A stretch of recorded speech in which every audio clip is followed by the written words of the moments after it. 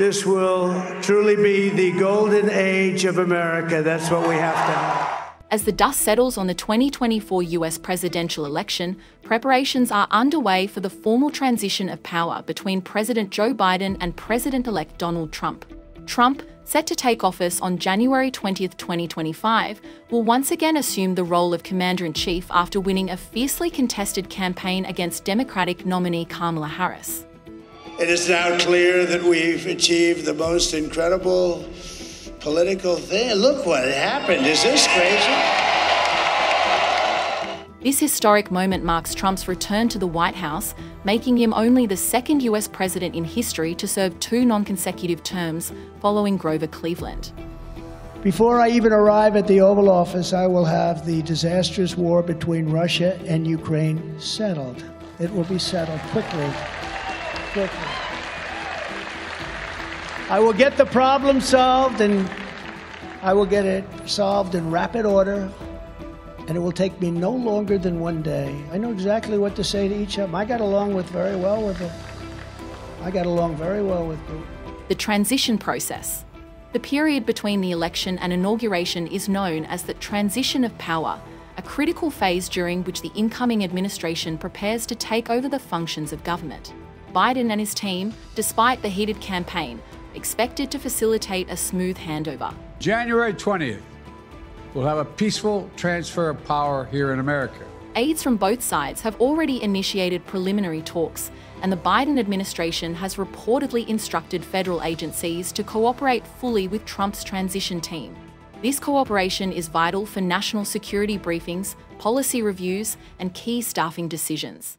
Earlier today, I spoke with President-elect Trump and congratulated him on his victory. I also told him that we will help him and his team with their transition, and that we will engage in a peaceful transfer of power. A fundamental principle of American democracy is that when we lose an election, we accept the results. That principle, as much as any other, distinguishes democracy from monarchy or tyranny. And anyone who seeks the public trust must honor it. At the same time, in our nation, we owe loyalty not to a president or a party, but to the Constitution of the United States.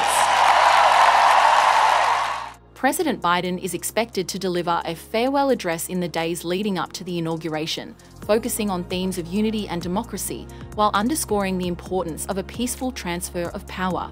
While tensions remain high between supporters of both candidates, political analysts believe Biden's commitment to upholding democratic norms will help ease the process. I will never, ever let you down. Trump's return. How quickly will change come?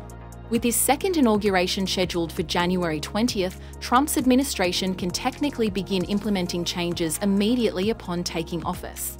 In fact, many of his proposals could be enacted swiftly through executive orders, which do not require congressional approval. Trump has already promised to roll back several of Biden's executive orders, particularly those related to climate regulations, immigration, and healthcare. By leveraging his executive authority, he can effectively undo many of Biden's signature policies within the first days of his presidency. What do you do differently, and how do you change this course that it seems we are on for World War III? How do you get us out of Ukraine? How do you stop what's going on in the Middle East? How do you put a stop to this? Well, it's a very, to me, it's an easy question because I think I can do it easily, but it's a complex question in the sense that the times change, every day changes. Who's winning, who's not winning? I mean, Russia's a war machine. Whether you like it or not, it just grinds along. You speak to people like Viktor Orban. What could you do now? If you get into office in January, what could you do now? Right now, you would get both of them. I know both very well. And again, I do not want to tell you, for the purpose of looking smart to 5 people that, that say, oh, he was great, because If I told you exactly what I do, I could never make the deal. Trump's campaign heavily focused on immigration reform, and he has vowed to reinstate stricter border policies, including the resumption of wall construction along the US-Mexico border. This policy shift could be among the first major changes enacted. Begin the largest deportation operation in the history of our country because we have no choice.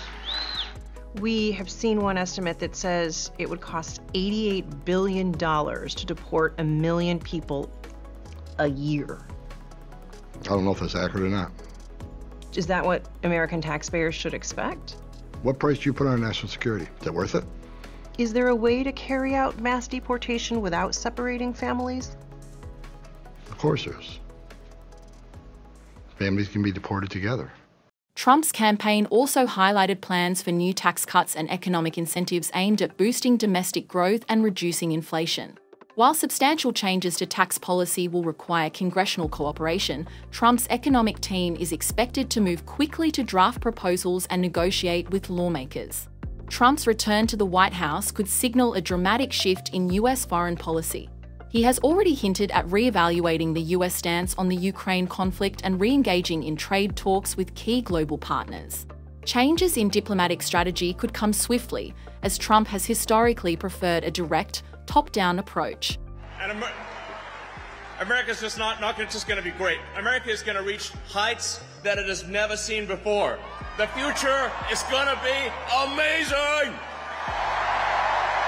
Your money is being wasted, and the Department of Government Efficiency is going to fix that. We're going to get the government off your back. Here is the deal that I will be offering to every major company and manufacturer on earth. I will give you the lowest taxes, the lowest energy costs. Challenges and expectations. Trump will be inaugurated on January 20th, 2025, at a ceremony held on the steps of the US Capitol. The event is expected to draw massive crowds, with his supporters eager to witness the start of his second term. As tradition dictates, Biden is likely to attend the inauguration, symbolizing the peaceful transition of power despite their political differences. In his inauguration speech, Trump is expected to lay out his vision for the next 4 years, focusing on themes of national sovereignty, economic growth, and what he terms a restoration of American values. The address will likely emphasize his plans for swift action and a return to his core policy goals from his first term. While the nation braces for what is sure to be a turbulent but eventful transition, both supporters and critics alike are watching closely to see how Trump's return to power will shape the future of the United States. America will start winning again.